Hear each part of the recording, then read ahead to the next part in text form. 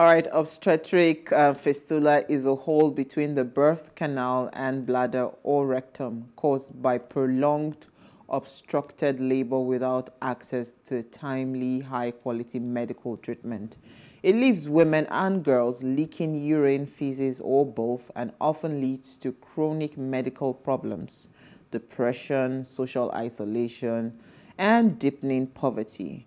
90% of pregnancies involving fistula end up in stillbirth.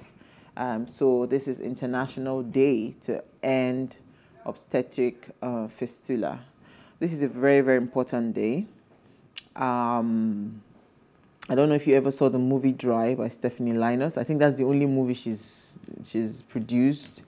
But it's one of the most impactful movies when it comes to, what's it called, stories, telling our stories. Because again, she took it from the angle of the girl child, you know, especially in the North, where they are married off early. Because again, sometimes when, but that was vesical vaginal fistula. It wasn't obstetric fistula. So I don't know what the difference is. But maybe Norma will help me out if you know the difference. But I love that movie so much because it reminded a lot of people the hazards of early childhood pregnancy and all of that, because most women, because their pelvics are not mature enough to hold the baby when they're trying to give birth, a lot of complications happen that they now need to do surgical correction.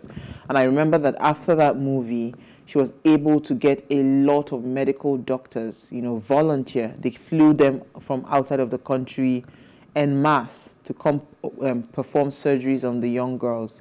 You know, any woman that has carried pregnancy, you'd understand that it's not an easy feat, and it comes with different complications for different women. So I like to understand what the obstetric fistula is about. But Norma, hey, that's you. Oh, well, I'm not a medical personnel, so I may not be able to do justice to that.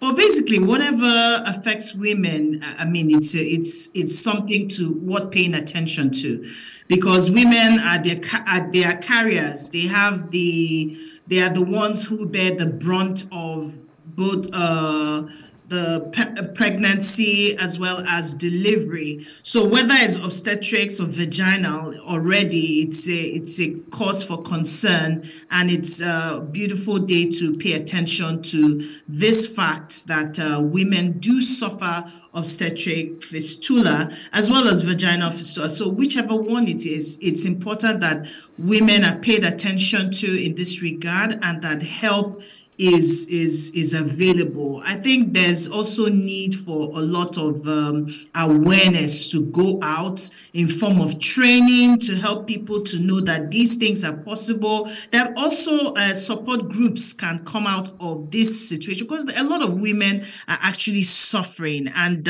suffering in silence, and it would be an opportunity to let them know that there is help, there's support, you are not alone in what you're going through, and you don't have to go through it by yourself. There are people who can hold your hand and, you know, see you through the process. So it's a good one, and I hope that the right people are also paying attention and doing the needful, as well as we as individuals paying attention to the next person beside us, just to know that they're okay through the process. Absolutely. All right, so what did you find for us in the news, Norma? All right, so in the spirit of what's in the news, I did find something interesting, you know, for those who may be planning to come to the UK for their study, or to get a study visa or something. The breaking news as we have it today is that the UK has banned Nigerian students and other countries from bringing family, and this would take effect from January in 2024.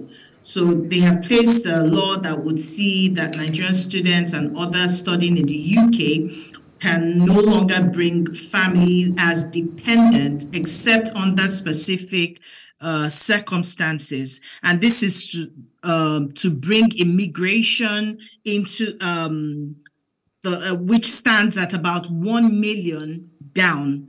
Between 2019 and 2023, there has been a massive exodus from Nigeria into the UK, and people bringing in their families. And the new rule now says that it will remove the permission for international students to switch out of the students' routes into work routes before their studies have been completed, to prevent the misuse of the visa system. They want to be able to provide this for those who really need it, and to crack down on unscrupulous education agents who continue to make use of inappropriate applications to sell immigration and not education. So the emphasis is actually on education, and quite a number of UK people who have come in as students who came in under the guise of study visa now come in and then find avenue to get a job, and some of them even completely abandoned the study program. And this is becoming something that is worrisome, because now the Home Secretary, Suella Braverman, had recently made statements concerning the unexpected rise and the fact that the increase has made the government's commitment to lower net migration to the UK. So Nigeria alone, you can imagine, between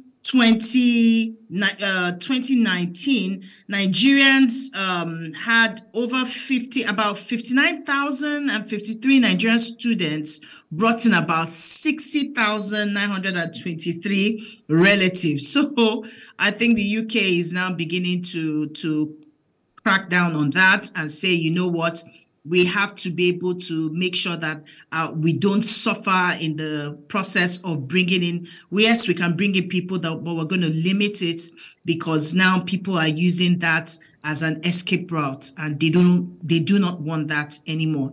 So that's that for a lot of people is going to be a challenge, because some people who genuinely are coming for study and who can have their family come over with them, that will be a challenge for them. And I think it's also an important reminder of the fact that in Nigeria, we need to get our education system back on track.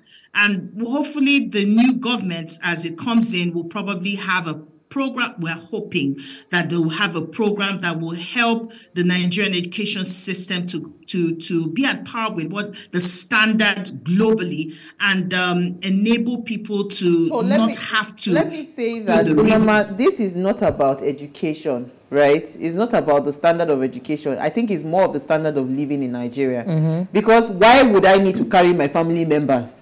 Because the complaint is that you can go to school and come back. The number of students are way lesser than the number of their dependents that are coming with them. Just like, I want to go and study, I carry 500 people that follow me. So wait now. So I'm trying to tell you that it's not about the quality of the education that is the problem now. You are free to go to school. You can go to school alone and come back alone. But people are using school as an avenue to migrate out of the country. And migrate their families, right? So, I mean, it's not so. If we are even speaking to our government, we are asking and demanding that they give a better life, here. Because if I have a better livelihood here and everything, or a better standard of living, I don't mind leaving my children behind. If I want to go and get quality education, no problem. I'll go and then I'll come back and continue working. So the reason people are taking all the, the entire clan, when they are going to study, some people don't they don't really want to go to school, but that is the only option. Yes, it's an option. So therefore they will decide to go to school. If we improve the standard of living here in Nigeria,